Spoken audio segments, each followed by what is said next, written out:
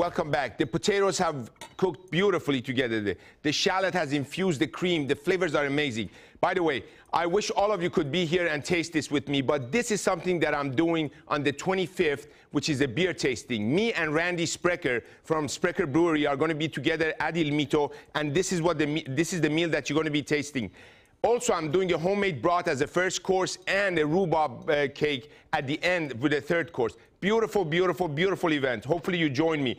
Somebody asked me, Chef, on the break, what can I do if I'm a vegetarian? Great question. Instead of chicken broth, you're going to use chicken stock in your cream here mixture, and instead of a veal, you can certainly use a portobello mushroom and do the same process and bread it and have that beautiful meaty texture. Now let's talk about our ingredient, which is the main protein.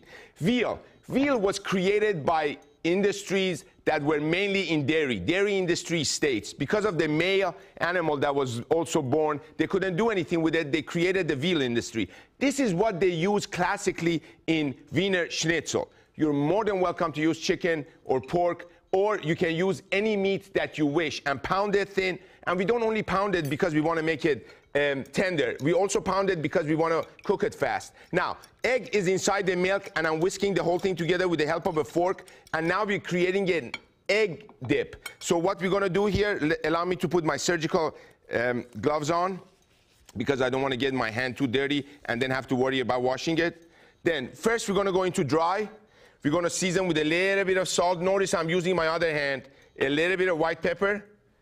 Then we're going to tap the other side, shake the excess flour, go into the milk and egg mixture, and then we're going to go into the dry again. Look at this excess, let it drop off. Go into the breadcrumb. For those gluten-free friends of mine that are watching, you do not need to use regular breadcrumb. You can certainly use gluten-free breadcrumbs and tap it gently, not too much, because in Wiener Schnitzel, you want the crust to puff up a little bit. Okay? We're going to do this one, and now we're going to go back and do the same. Protein in the flour, season.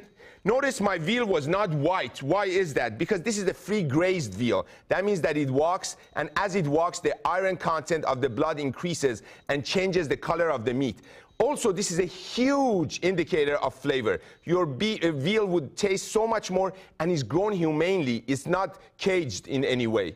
So one of my dear friends here in the state that does this is Strauss veal that you should enjoy.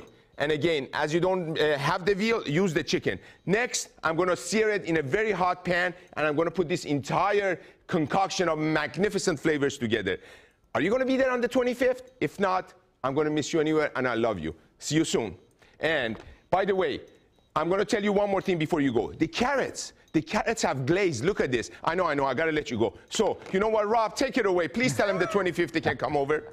All right, sure. Why not? I'll take any invitation that involves